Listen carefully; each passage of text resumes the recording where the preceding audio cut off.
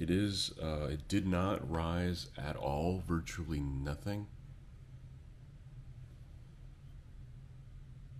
But it doesn't smell earthy as much. It almost smells like a sour smell, like a sourdough smell. So, we got this. We're gonna do the same thing today. According to the routine that I'm following, today's the last day of 50 grams water, 50 grams flour. So I'm gonna take out all but 25 grams of starter and then go ahead and feed it.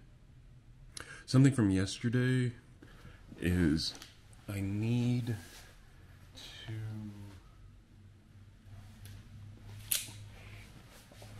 I'm gonna take one of these Dr. Pepper Coca-Cola bottles and dump all of the waste in that, because I dumped it in the sink and it didn't create a mess in the sink, but I had to use like a couple paper towels to get it out because I don't want to run it down the drain.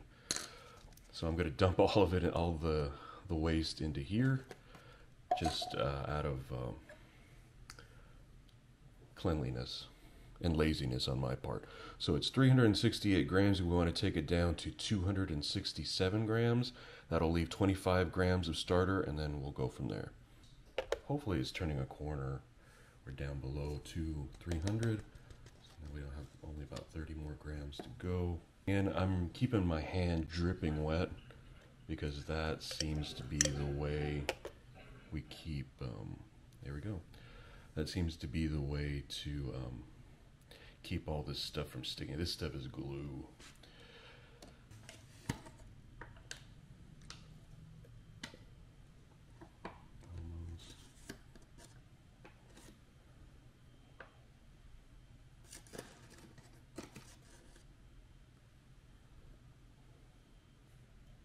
So put the marker on there again.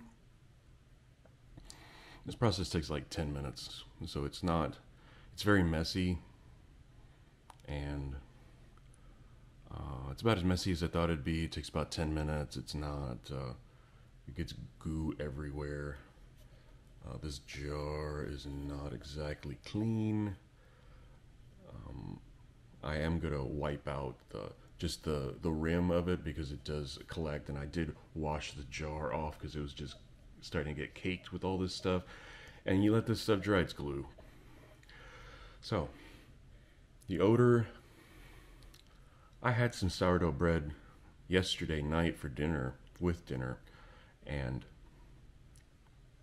this is ballpark. It still smells a tiny bit earthy, but it's not, it doesn't smell like straight up dirt anymore. So put it back in the corner and I'll visit it tomorrow to feed it again.